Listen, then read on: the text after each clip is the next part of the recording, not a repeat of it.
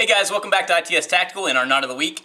Today we're going to be tying the Artilleryman's loop. And the Artilleryman's loop, I can kind of try to describe it now, but it's better if I'm describing it as I'm actually showing what it's doing, because it may be a little hard to understand. But essentially it's kind of a drop loop on a line, maybe a trunk line, and it'll allow you to tie off to. So let's get right into the tying instruction for this.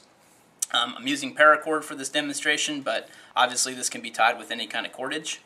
It's very simple, not a very complicated knot, but it's designed to be tied on the bite, which means on a line that's existing. Obviously, if you've got too much tension on a line already, it's not going to be, you're not really going to be able to tie this to it because it requires some manipulation of the line. But essentially it is tied on the bite.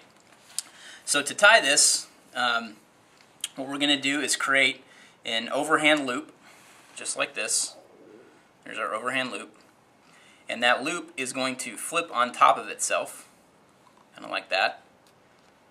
So once it flips on top of itself, you're going to take this lower part of the line here, and you're going to bring it up through that loop, just like so.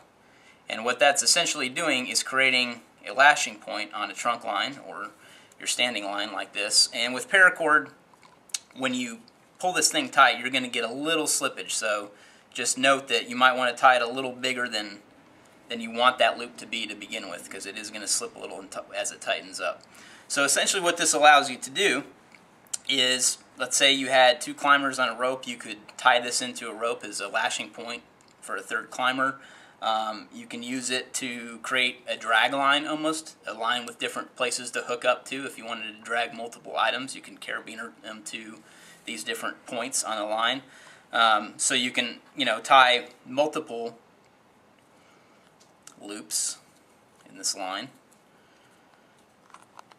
That one's a little small, but you can get the idea. You can, keep going with that all throughout the line and create different lashing points onto your line. So it's a pretty versatile knot. It's very fast. There's other type of drop loops out there that you can use, and we've actually used one, I think it was called the butterfly loop, in our video on setting up a tarp shelter. And I've since been learning this knot, the Artilleryman's loop, and I actually like this a lot easier. It's much easier to form than the butterfly loop. And it gives you some other versatile options too. I mean, it's really simple. Again, all you're doing is twisting in a loop, folding it over itself, and coming up to make your drop loop. So again, very simple knot. And that is how to tie an Artilleryman's loop with ITS Tactical's Knot of the Week. Thanks for watching.